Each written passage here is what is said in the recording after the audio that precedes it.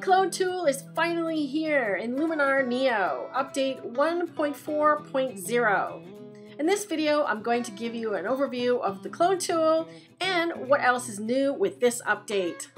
I'm Darlene with Digital Photo Mentor, and if learning about photo editing and Luminar Neo is what you're looking for, then you're in the right place. So without further ado, let's dig into update 1.4.0.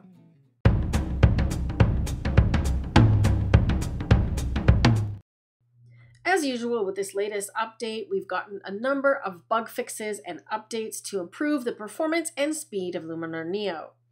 I can honestly say that since I installed this update, I haven't had a single issue, so things are looking good.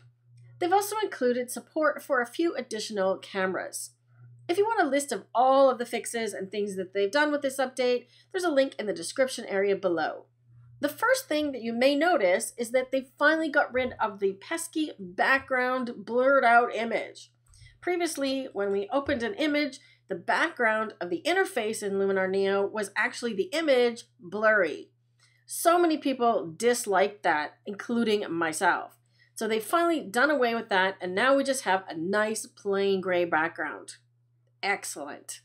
Another small change you'll notice is just when you hover over the buttons at the top of the interface, from catalog, preset to edit, they highlight. Not a big deal, but it's there. The most significant addition with this update is the clone tool. It's finally here. A lot of people have been waiting for this one for a long time. Let's take a look at it. You'll find the clone tool at the very bottom of the tools in the professional panel. The one thing that I notice about it is it's just clone, not heal. So if you're expecting something that uses content-aware fill, this is not it. Let me do an example. I'm going to change the softness of the brush to 0, so we have a hard edge, get a little bit larger brush, and you can see that it's telling us to start, we need to click to set the source. So I'm just going to click anywhere. So now it's going to clone from that area where I just put the marker to this area. So you can see what happened is it literally copied and pasted exactly that same circle to the other area. So I'm a little bit disappointed about that. I was really looking for a healing tool. That may be something they add at a later date. They haven't said. But what can we do with it in its current form? In this image, I wanted to get rid of the road signs. I did try using the erase tool, and when I got close to the fence area, it didn't do a great job. So let's see how the clone tool does. I'm going to zoom in to about 50%.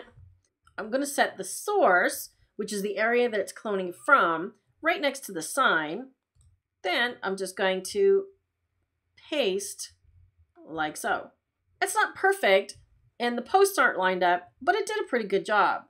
And the one neat thing about this tool is that you can see a preview of it before you hit stamp. If you want to set a new source area, all you have to do is hit your Alt-Option key, and you can start from a different spot. So I did that here.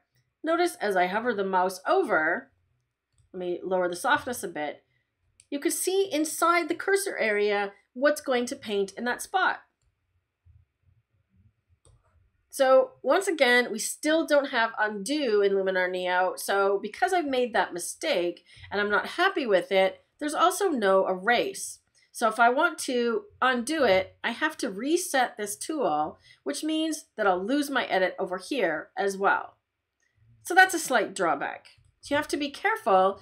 What I would suggest is do one edit like this. Then close the tool once you're happy with it and open it again to do your second cloning. It's a little bit cumbersome, but it's a good workaround. To remove the second sign, I found that using a combination of the erase tool, which I've done here and applied, and then using the clone tool, like so, I was able to get a better, more blended result, like that. So give the new clone tool a try. Another minor update is in the Develop tool under the Optics panel near the bottom. Now, when you hover your mouse over the Lens Distortion slider, you'll see this grid show up.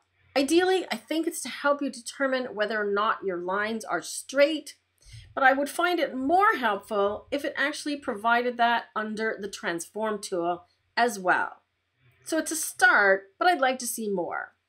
The final thing that I want to make note of is that they have added the ability to deal with chromatic aberration with the HDR Merge extension.